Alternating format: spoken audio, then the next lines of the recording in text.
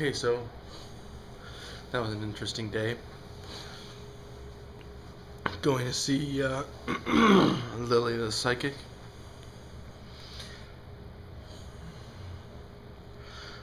I can't escape the feeling that they actually tried to put spirits inside me.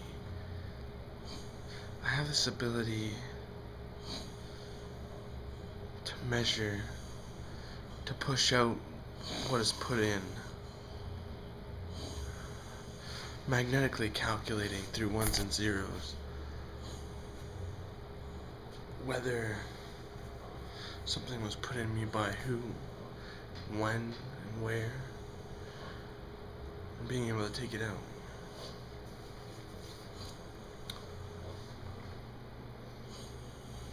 And it just seems clearly to me that there are evil spirits inside me from them.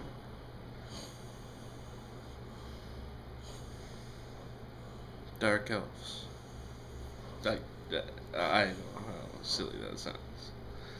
Probably thinking of Morrowind and Lord of the Rings, but a dark elf isn't something that you can see with your eyes or hear with your ears, really. Elves they're just spirits. So the type of spirit called an elf. It's not what it's made out to be in fantasy novels, like some kind of human with pointy ears. They do have long pointy ears, but they just look like these freaky little nymph things.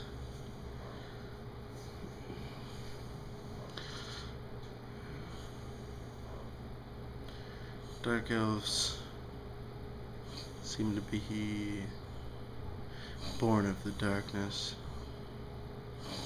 with a certain affinity towards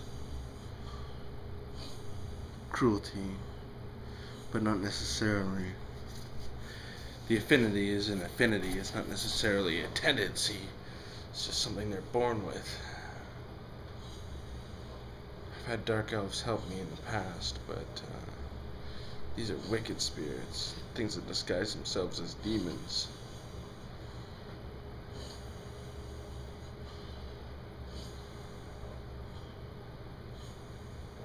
All full of magic and hate. I don't know how to beat them because I don't know what their purpose for attacking me is. Elves seem to be neither here nor there when it comes to natural or artificial, living or dead. And I don't mean they're zombies, and I'm not even sure if I mean they're immortal. I just mean you can't kill what's really alive, what's not really alive. They're kind of just like a spirit of nature. They are born, but they're kind of like born out of the essence of nature and its progression. Start off as plants, work into flame, and become water, and later they become darkness, and it seems to produce dark elves. Just a natural phenomenon. So maybe they're here to correct something unnatural or something natural. Maybe they're here to correct something unnatural that's been done to nature. Maybe I'm doing something unnatural. Maybe everyone that's attacked by evil spirits, so-called evil spirits, is really doing something unnatural that needs to be corrected by nature. I wouldn't call them the guardians of nature, more like activists. Maybe I owe nature something. Maybe I did something to it that set it off. Maybe it was when I did black magic. Maybe it was when I brought pain to people through spiritual attacks. Maybe It was when I took arrogant and hypocritical actions through the light.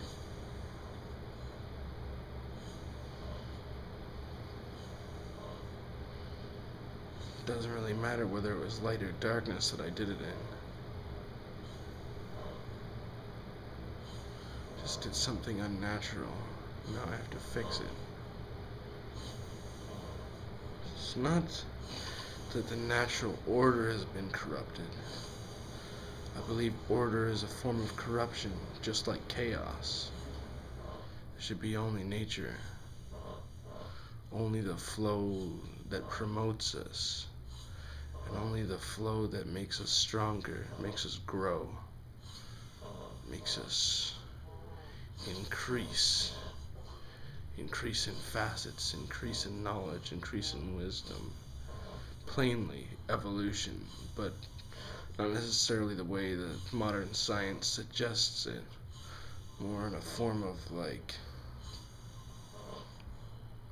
coming to terms with a new state of being and then attaining that state of being through not necessarily so much expansion as transcendence.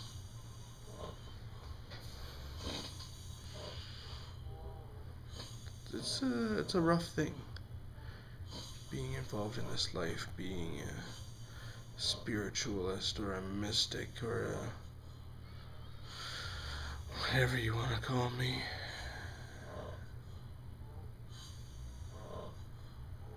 But I'm learning every day, and I think I'm gonna overcome it. Not the spirits themselves or spiritualism, but all the problems in the world. Ryan Phelps, a so-called friend of mine that brought me to the native psychic, he said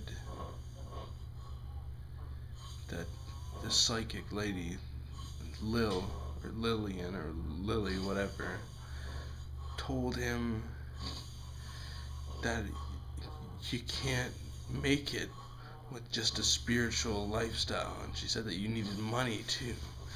And at the same time, he admitted that he believed money was the root of all evil. So why, if he believes money is evil, is he using it to support himself? And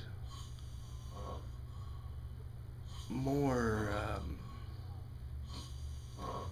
to the point, why is he supporting money? Because we do all these things, money's supposed to support us. I know it supports me. I don't have to do anything more for my money. I did one thing for it, and that was it. It's over, and I keep getting money. He's going to school, all kinds of schooling in different fields, paying all this money so he can make money. And doing all this work just for money. Patrick Borges thinks the reason that I don't care about money is because I get free money. But I never cared about money. When I lived with my mom, I was poor. I was poor my whole childhood, very poor. And I never thought to myself, I want more money, or I wish my mom had more money, or I wish my mom spent more money on me. It never came down to that. I just don't care about money, because it's not important. The things you get with money are important. If we just cut out the middleman, then we wouldn't have to worry about it. And when you say, oh, let's just get rid of money, there's a million people that pop up and say, well, then how do we get this, or how do we get that? But they're thinking within the constraints of a system based on money. Stop thinking about the money. If we could just give something to somebody when they need it, then we wouldn't have to worry about it. Like, you need food. Well, how much food do you need? And I'm not saying give them your entire supply of food. I'm saying, oh, you're hungry. Here's some food. Here's enough to stock your fridge. Here's a meal. Whatever.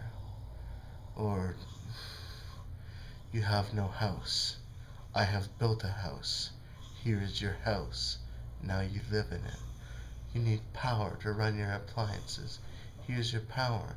The reason that we don't have enough resources to go around is because the people with the money, the big money, they take all the resources.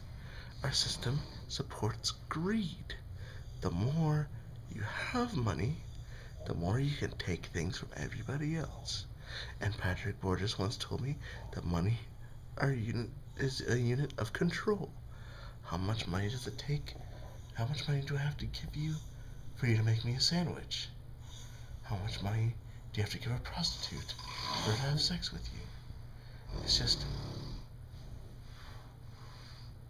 people will do anything for money. It's a control system. It's to keep us subservient. It's just to say, well, if I give you the money for this, you have to do it. And you do. You don't really have to, but because of either greed or misunderstanding, you believe that that money merits you doing that. You believe that you should do anything for $1 million. I know lots of people that say they want to get hit by a car so they can sue the guy to get a lot of money. They don't care if they're paralyzed. They don't care if they lose the use of their legs. They don't even care if they break their neck, as long as they get lots of money. Money has contorted their minds. Money has made them believe it's more important than their wellness, because in this system, money allows you to totally take away from everyone else, to legally steal what everyone else needs. Why can't things just be free? Why can't we just grow up and be mature and give people things when they need them, and share and do things for the sake of our personal enjoyment and the enjoyment of others and the all-round enjoyment? And that, my friends, is the only way we will ever have peace in the universe. And that is how I will deal with the dark elves and the demons and all the other spirits. Not necessarily by eliminating money, that would be a nice goal, but by sharing, making that which is deserved available, and not asking anything in return for it. Just think about the word price. It's in religion, it's in schools, it's in your workplace, it's in the stores, it's everywhere you go. Everything seems to come with a price. And by the way, that's the main principle of magic, is price. Because with magic, you're doing evil. You're trading darkness for light even when you don't know you're doing evil. I tried over and over again to use magic for good, but you can't. Even if you do a good thing with it, it creates evil somewhere else, and it balances out and fucks up all the good you tried to do, or later on reverses it with something of an evil equal to the good you did. That is price. When everything you do has a negative consequence. And I don't just mean negative, I mean something that hurts you, something that gouges you, something that costs you. Think about the word cost. When something is taken away from you, when something is burdened on you, when you go into debt. Price and cost and sacrifice are painful, and they are there to hurt us, because that is what they do. That is the meanings of those words, is detriment.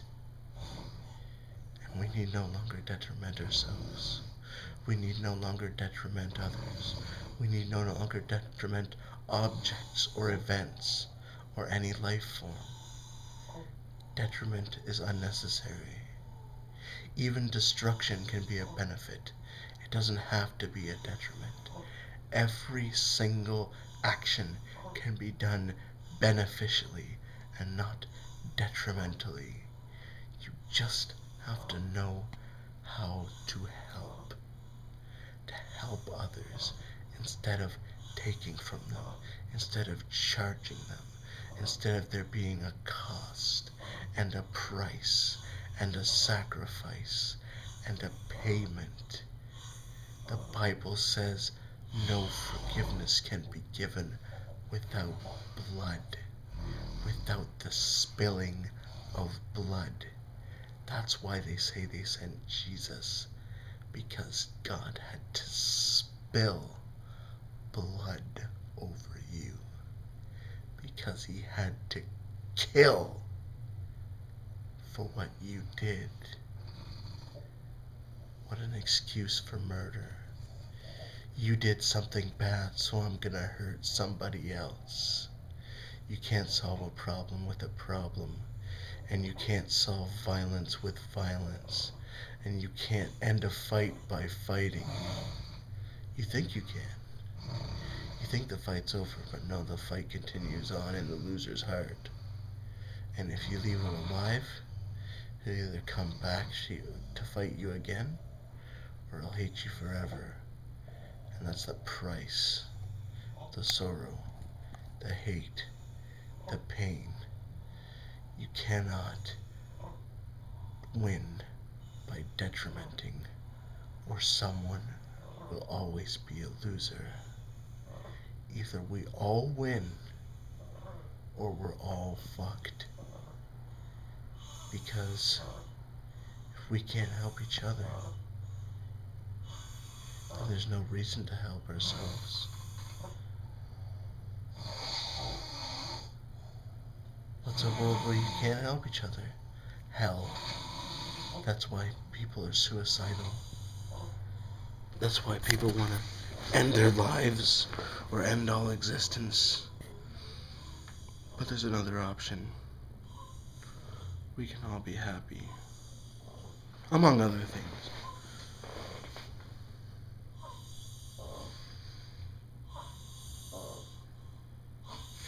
We just need to help each other out. And we just need to stop making each other pay